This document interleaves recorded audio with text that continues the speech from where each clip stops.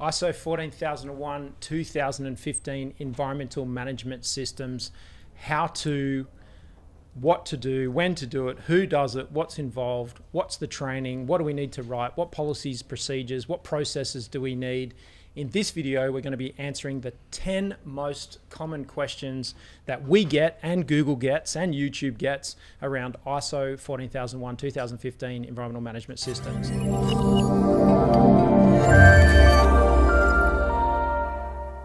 Why is ISO 14001 so important? Why is the standard so important? Well, we've only got one planet and we probably should look after it. So I'm quite passionate about environmental management. I'm passionate about sustainability, and having an environmental management system in your organization is a great way to bring attention to the issues that may not necessarily be talked about very often. So having a system in place, ISO 14001 is really important. It provides a really tight framework. So it's kind of like, it's not limitless. It says, this is all you really need to do. You can follow this framework, you can follow this model, you can follow this methodology, and that's all you need to focus on. So it's, a lot of people get a lot of anxiety. I'm not sure if I'm doing everything I need to do. Well, the 14001 standard gives you a nice tight little framework, methodology to follow to be managing environmental management in your organization and looking after that number one planet. We've only got one planet. We all need to share it. We all need to look after it. We can't quite get off it just yet and go somewhere else. So I think it's a good idea to be managing our climate change and managing environmental management and bringing awareness to it. So whether climate change, is or isn't a thing and whether it's being debated, we can definitely think locally and we can look after our local environments and we can protect them for our future generations, for our kids and our grandkids, and even ourselves. Next question. What is the difference between ISO 14000 and ISO 14001? Okay, so we've got two standards. What's the difference between ISO 14000 and ISO 14001?